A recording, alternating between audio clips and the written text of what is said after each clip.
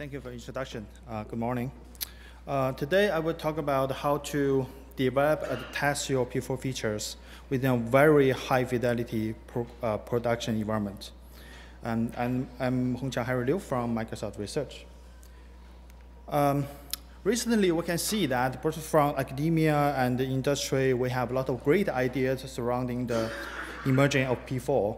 And we see the people proposing the new telemetry paradigm and middle boxing and enhancing the existing protocols, or even very cool in-network distributed systems.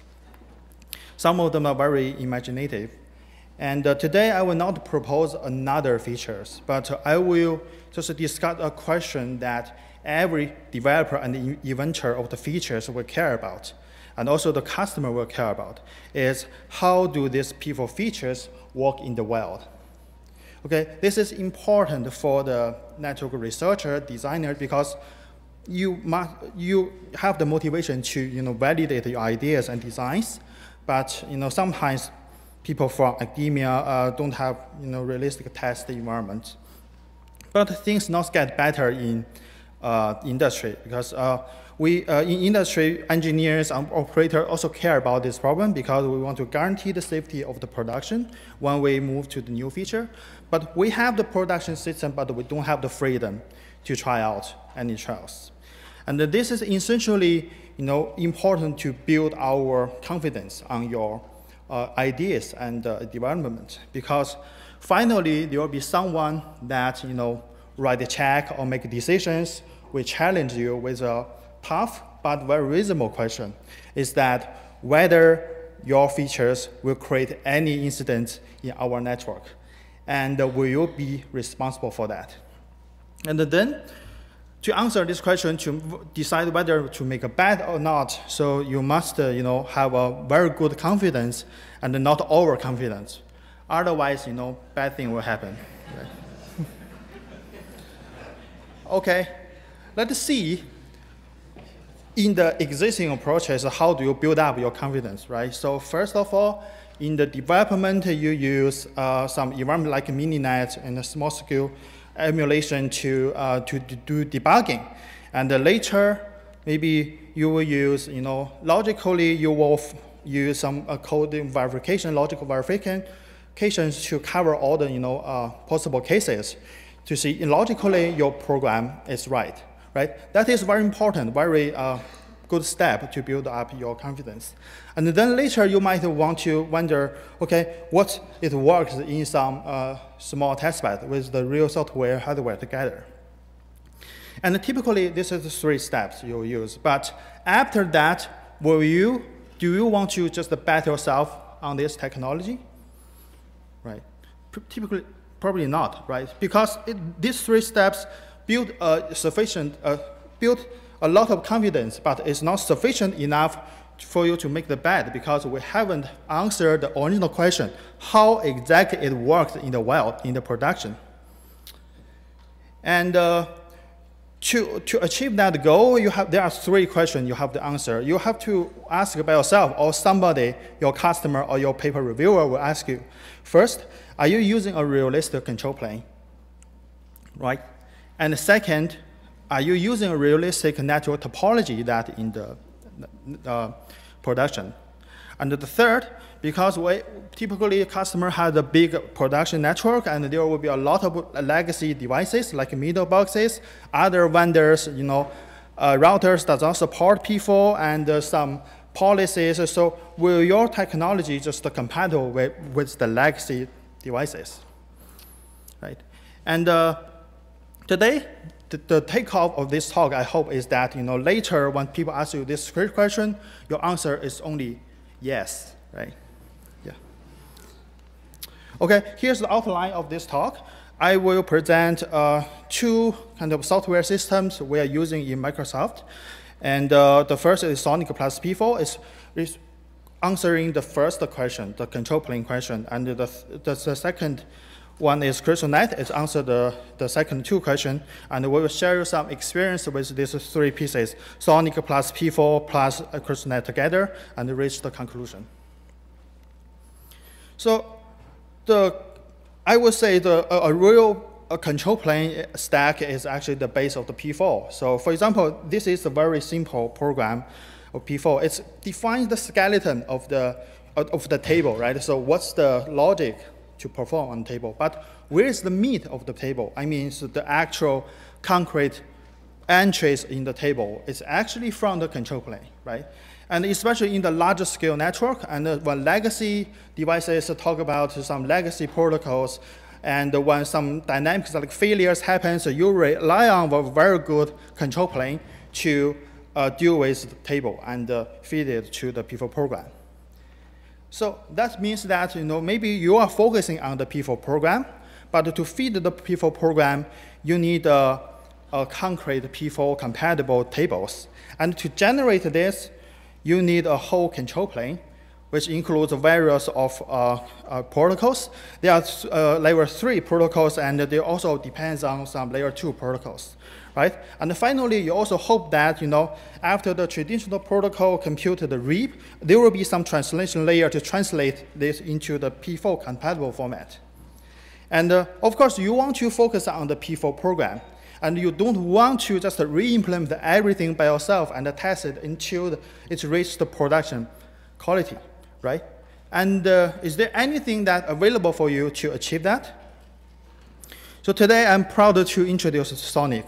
Maybe SONiC is not new for maybe some of you. It's presented in this workshop last year, but I will just present some updates. So basically, the architecture of SONiC is itself is an operating system in the switch and running in Linux system. And it has all kinds of control plane softwares running. And finally, it will use Psi to compile it to the specific format of the feed in the ASIC. Of course, P4 ASIC is one of them. And because of the Psi interfaces, we can also replace the real data plane with the behavior emulator like BM2. And the update is that now we can claim that SONiC is a production quality because it's already used, largely deployed in the Azure data center, and it has a lot of control plane features available. And it's also that we work with Barefoot, and we work on how to translate control plane to the Psi, and Barefoot work on how to translate Psi to the P4 program. And this pipeline has already been fully tested, and we have more confidence on that. And what's more is that SONiC and P4 together is packed in a Docker container. It's very lightweight, and with a small VM in Azure, you can run many of the instances. Okay, with this stack, you can open your mind to do all kinds of innovation. For example, in the data plane, you can test your program with the context. You can test how it coexists with existing features. You can invent a new Psi API. You can invent a new control plane protocols for P4, or even modify the existing protocol, because everything is open sourced. Okay, now it seems that we already answered the first question. And then to answer the second two questions, we need a jump, right? So currently, we tell you that maybe SONiC and P4, you have a very full fidelity, full stack control plane and the data plane. But to really evaluate the features in the wild, you need a whole environment of the network. And the network will be a larger scale. We have a lot of devices from different vendors. It's very heterogeneous. And maybe you have three options to achieve this environment. First, do it in your production, which is not acceptable. Second, just make a copy of your production, which means double your infrastructure cost, which is also not acceptable. So that we choose the third one, right? The third one is that we want to do our best to achieve the real control plane, which means the real device software, firmware, real topology, real configuration. And then we somehow virtualize the most of the data plane, which means for ASIC, we use behavior models. And for interface and links, we use model, virtual interfaces and links. So then we use CrystalNet, which is a cloud scale network emulator to achieve this. So this is the architecture of CrystalNet. The center of this is orchestrator on the left downside, and it takes the information from production and start a bunch of VMs, maybe tens of hundreds of VMs inside the cloud.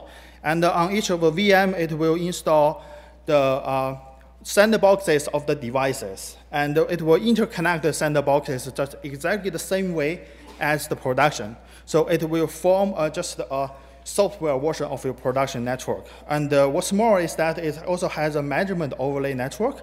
And you can a jump box, you can plug in all the the measurement tools that used in real life and apply it to the emulated network without any modification.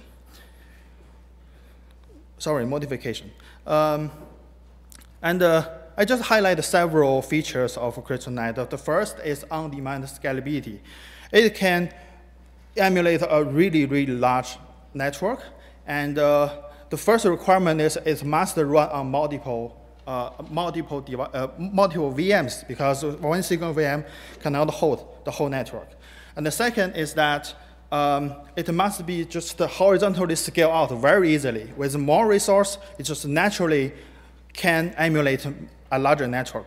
The third is that because you have a large distributed system, so failure is normal. So it must be be changed, updated, and recovered incrementally. So to achieve this, the key idea is that we decouple the design part of the network and the deployment part of the network. We offer a high-level language APIs for you to design what your network look like, and then we use a runtime compiler to deploy it into given your cluster. And we also make the states of each virtual machines independent, so that when one machine dies, we can just easily recover from the other.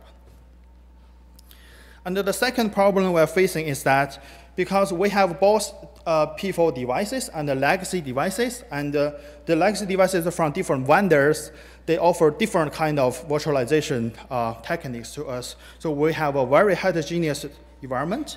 And maybe in this environment, maybe what you think is that what we are doing is for each of the sandboxes, we create the virtual links and the virtual interfaces interconnect them together. But actually, this simple solution does not work because of three problems. The first is the chicken-egg problem. Because compared with the real network, because we're virtual, so we need to first bring out the sandboxes and add the virtual links. But some kind of vendors just define that before the software starts, it has to see all the interfaces. So it's a chicken and egg problem. And also there are some vendors that are closed sandbox. So it's not easy for you to insert any software or do anything that change the network setup. So to solve this, our design is to create a two-layer, and we use a homogeneous container to create the network topology, and then create the virtual link and the virtual interfaces to interconnect them. And after this is done, we run the actual device software on top of that. And also, each of the feed container is sharing network namespace with the app layer. So that the app layer, when they start, it will see all the interfaces. And the network already started. And this also enable us to manage the network homogeneously, because all the networking stuff namespace are within the homogeneous container, which we have freedom to install the measurement tools. So this is concretely how it works. We can support, so the device sandbox can be either container, VM, or even hardware. So here's the details. For container, it's easy. Well, after the FreeNet, we run the device OS container on top of that and share the namespace. And if it's a VM, we first run a wrapper container on top of the FreeNet container, and then run the hypervisor in this container. And then in this hypervisor, we run the VM. And what is more interesting is for the hardware device. And if we want to plug in the hardware device inside the virtual network, what we do is we first use a fan-out switch, and we will distinguish which interface is packet from, and we'll tag it to different VLAN. And then we'll have a dispatcher container running on top of the FreeNet container. And then from the VLAN tag, we will know how to forward this packet to which virtual link and to the emulated network. So that's how we just support a very heterogeneous environment, no matter what you give me is container, VM, or hardware. So let's talk a little bit about the cost. Okay, maybe you would think that, okay, if I emulate the whole data center, it will cost me a lot, but actually it's not. So it's given that the container is lightweight and the price of the cloud is so damn cheap. So even we emulate the largest network, it only takes 100 dollars per hour. And what's even better is that if you only want to emulate a part of network, CrystalNet will carefully design a boundary of the emulation zone and mock up all the boundary conditions so that it's guaranteed that the result will be the same, identical as in the real network, and also significantly cuts the cost. Okay, I quickly go over the experience. And we use this test pipeline to plug in the SONiC hardware and test it with a large scale emulated production environment. And that's why I claim that we can use this into the production environment. We also use this to test the Psi plus P4 pipeline so that we start two emulations, and for one of them, I will replace the one layer with the P4 switches, and then we do the comparison and verification. This is how we accelerated our speed to find the bugs inside Psi and P4. And here's the conclusion. So to answer the original question, how P4 features work in the wild, so I introduced two pieces of the software, SONiC, which offer you a high-fidelity control plane software stack, and CrystalNet, which interconnect all the software stack with a high-fidelity network emulation. So overall, this is only a one step that for the ideal network development pipeline we're building. So because currently a serious problem is that a vendor is developing and testing in their environment, and we don't have too much confidence to directly use it in our production environment. So there should be a bridge that allow the vendors, researchers, and creators to directly test their features in the customer's environment. So I will end up this talk and happy to take any questions. Thank you.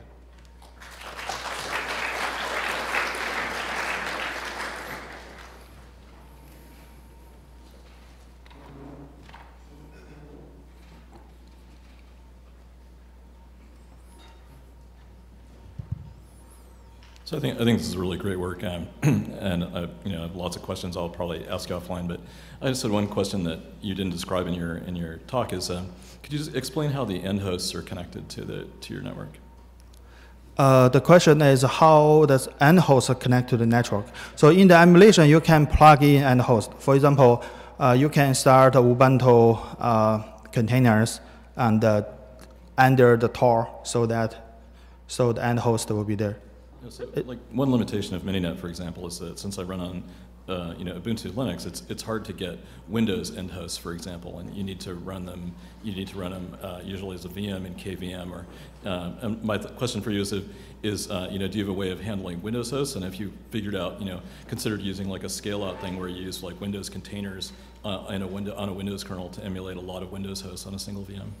Yeah, the question is whether the host can support OS like Windows. So the answer is it's possible, but we haven't tried out. But if the host, you can bring up a Windows VM and still use Docker to bring up the Windows container. And if the Windows container allow us to manipulate the virtual interfaces, and that's possible.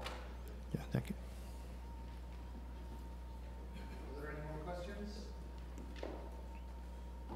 Okay, let's thank Harry again. Okay, thank you.